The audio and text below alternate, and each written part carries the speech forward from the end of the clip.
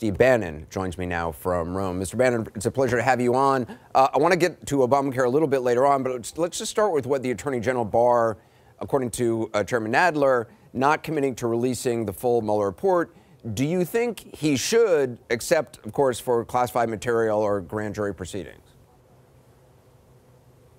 Look, I think it's obviously up to the Attorney General. As somebody that was part of the process, I think they ought to release it, but it's the Attorney General's decision. You know, one of the things, Anderson, I think gets lost in all this is President Trump, you know, waived executive privilege. He waived attorney-client privilege. He had, you know, not just Reince Priebus and myself, but Don McGahn, the White House counsel, and others. I think it was like 500 witnesses, 2,800 subpoenas.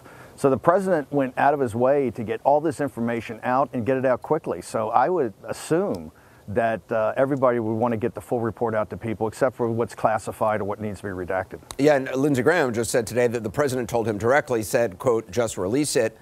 I know you thought it was legal but not wise for the president to fire Comey.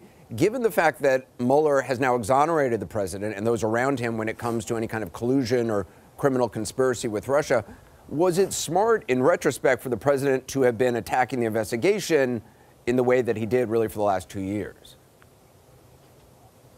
Well, you know, I actually used you as an example when we talked, when I talked with the president back in the Oval Office. I said, hey, on the Comey investigation, I said, even Anderson Cooper, you know, has got this in the C block. This is in the spring of 17. But you know, the president had his own ideas about the job that Comey was doing, and so he terminated him. I always said that Mueller, I think, is an honorable guy. He's a combat veteran. He's a combat Marine.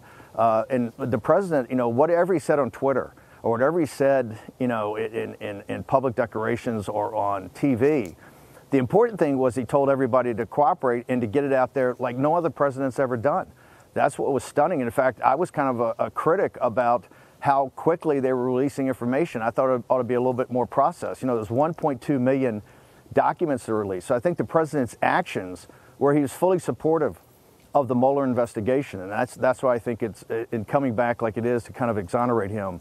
I actually think it's time to release the documents and let's move on and get on with the work of the country. You've been very clear about no collusion all along. You've been probably less definitive, I think it's fair to say, when it comes to obstruction of justice. Were you surprised that Mueller himself did not reach a conclusion or recommendation on that and essentially handed over to the Attorney General to make a conclusion? Look, I'm not a lawyer, but the way I look at it, prosecutors either charge or they don't charge. You know, the no exoneration line, to me, I thought was a little bit of a cheap shot. And, you know, I've been very supportive of the Mueller process. Look, here's the thing. They took 2 years. They looked at everything. It wasn't that I was concerned about obstruction of justice. I didn't think there was any. But, you know, when you go through all these documents, and that's why the 18 election, you know, by the Democrats getting out there and working so hard, the grassroots Democrats winning the House, I said, look, what they're going to try to do is weaponize the Mueller report and to use that as the beginning under Jerry Nadler's Judiciary Committee to start kind of impeachment hearings and impeachment process.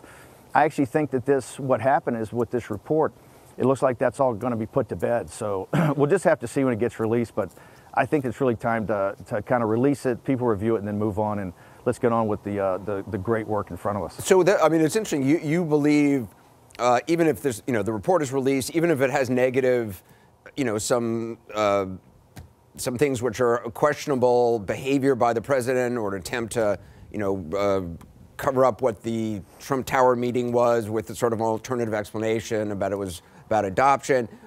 As long as it's not criminal, at this point, you think it's done. No matter what's released, it's really not going to matter. And no matter what Democrats try, in terms of, in your words, weaponizing, but in terms of investigating, it's not going to matter? Yeah, I think, look, if there's anything substantive, you know, Mueller had what, 20, serious professional prosecutors. They had 42 field agents in the FBI. I know as somebody who went through the process, Anderson, it was like a proctology exam. and I was a witness of fact, as was Don McGahn and was Reince Priebus. And so this was a very thorough investigation. I think if Mueller had something, being the kind of senior level prosecutor he was, he would have done something. And I think by not doing anything and saying there was no collusion, which this whole thing started about, I just don't think there's going to be much there. Look, it's It's what, over 1,000 pages long. We'll have to see.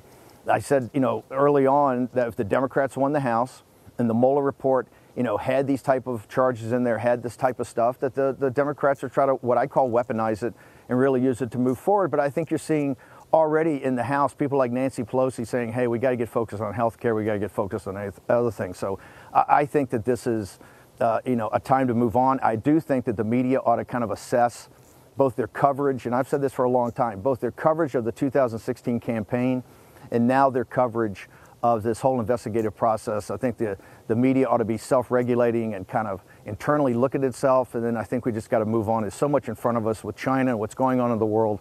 It's time to get focused on the big problems facing the country. Yeah, and there's stuff going on with China, which I do want to talk to you about. In an interview, though, I think you gave earlier this week, you said that the president is going to, quote, or going to go full animal, which is an expression I hadn't really heard before, but it has really stuck in my mind.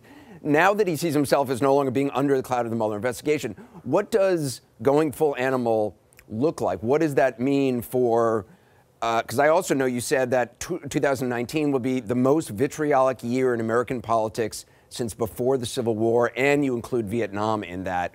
Both of those things are pretty startling statements. What's the vision for this year then?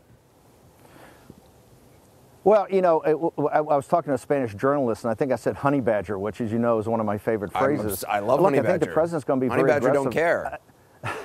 Yeah, exactly. I think the president's going to be very aggressive. You saw some of the tweets. In fact, I was talking here to the Foreign Press Association in Rome, and the president tweeted out at the time his thing about the opposition party media. So I think the president's going to be very aggressive. I think he feels like the work of the country, particularly the work he had, was kind of slowed down, particularly when you look internationally, because of some of the hysteria around this investigation, not the investigation. And I think this is the thing that people should focus on. He, overly supplied people with documents. He was very aggressive in getting this information out there because he said from day one there's no collusion. But I think about the hysteria is that's what he's I think reasonably upset about. And I think you will definitely see some pushback. President Trump's a fighter. I don't need to tell you, Anderson. You know him very well. He's a fighter. And I think he looks at this as a fight. And I think he's going to be very aggressive. I think he's going to start giving interviews.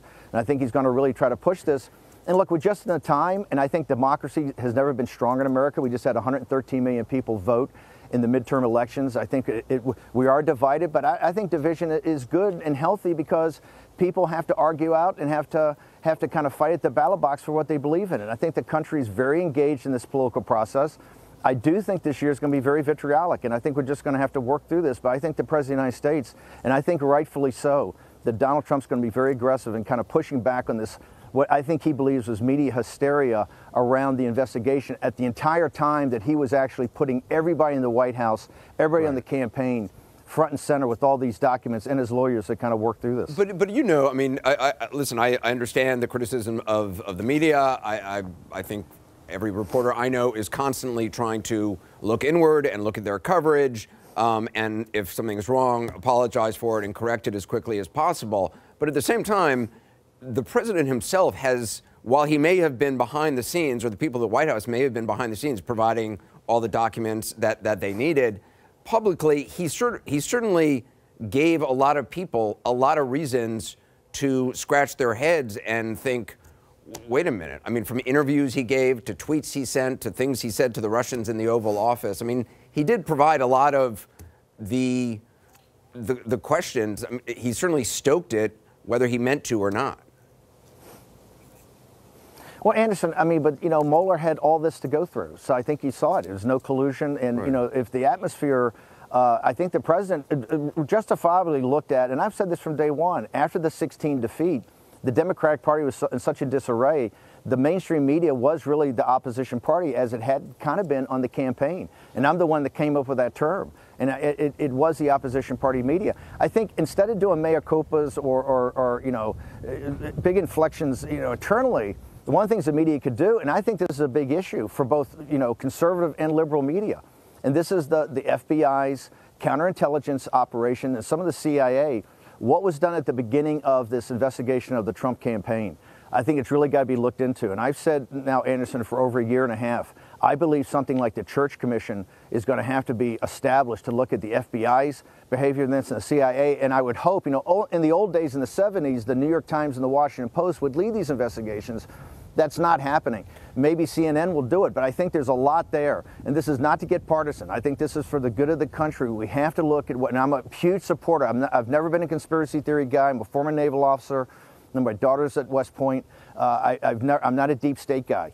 But we have some big problems. I think we have to, in a bipartisan way, look at what these investigations were, particularly look at the start of the Trump the investigation, the Trump thing, and I think really seriously question some of the FBI counterintelligence and some of the CIA and maybe even foreign intelligence services. And I think this is for the good of the country and for the good of the FBI and the CIA too, but I would hope that that would be the next phase of investigations here.